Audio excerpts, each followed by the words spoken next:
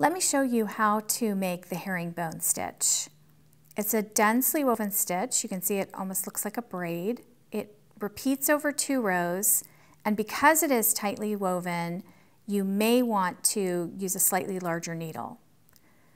To knit the herringbone stitch, you're going to hold the yarn however you would normally hold the yarn. I'm going to hold it in my right hand. And you're going to knit 2 stitches through the back loop. So you're going to, just as you would any 2 stitches, you're going to go out through the back loop. You're going to wind the yarn just as you would knit any other stitch. Pull the yarn through both of those loops. You're going to release the first stitch off the needle, but you're going to leave the second stitch on the needle. So let's do that again. You're going to knit the stitch you already knit and the next loop through the back loop.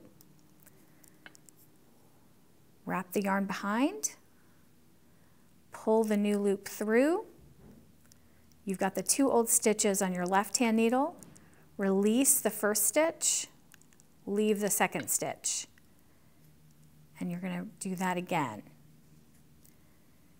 And you're going to repeat this, knitting 2 stitches through the back loop. Then you release the first stitch, but you leave the second stitch. And you're going to continue to do that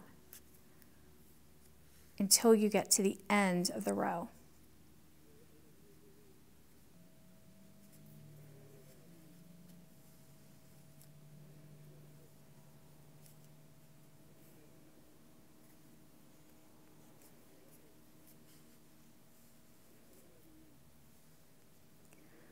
So as you get to the end of the row, you're continuing to knit 2 stitches together through the back loop.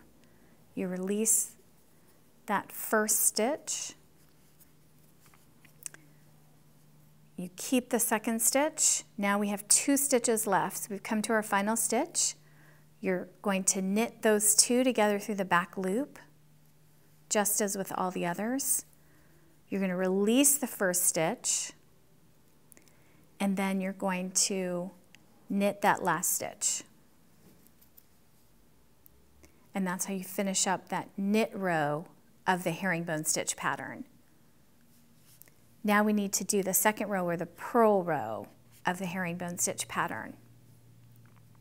It's very similar, except that you're just purling 2 together. So you're purling 2 stitches together.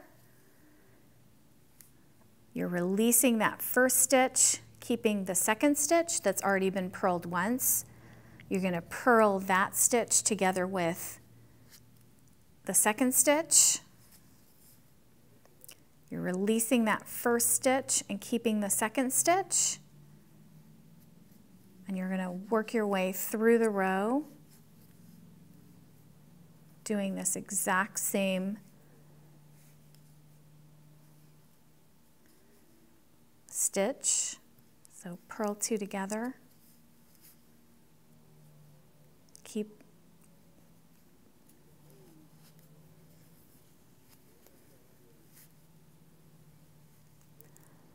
So you're going to purl 2 together.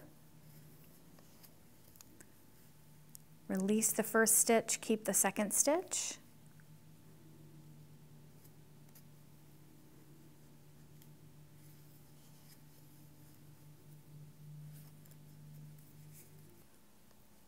So as you get to the end of the row, you're continuing to purl 2 together, release the first stitch, keep the second stitch, then purl that stitch together with the next stitch together, releasing the first stitch, keeping the second stitch. We're now down to 2 stitches. You're going to purl them together, just as with the others.